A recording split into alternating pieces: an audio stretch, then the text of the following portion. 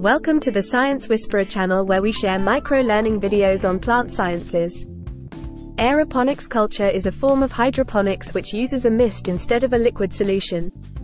It is a soilless growing method that provides high oxygenation and efficient plant growth.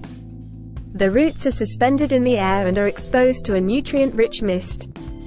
This technique has been used in commercial farming and urban gardening. The growth of plants using aeroponics can be 4 times faster than traditional soil growing. Aeroponics can save up to 95% of water compared to traditional soil culture.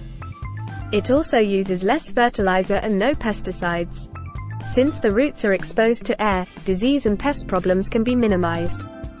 Plants grown in aeroponics systems have been shown to have a more intense flavor and better nutrient content. Also, crops can be grown all year round regardless of weather conditions. Aeroponics can be done with various types of plants, including herbs, fruits, and vegetables. Some examples of crops that can be grown using aeroponics are lettuce, tomato, and strawberry. The technology behind aeroponics has improved over the years, making it more efficient and cost-effective.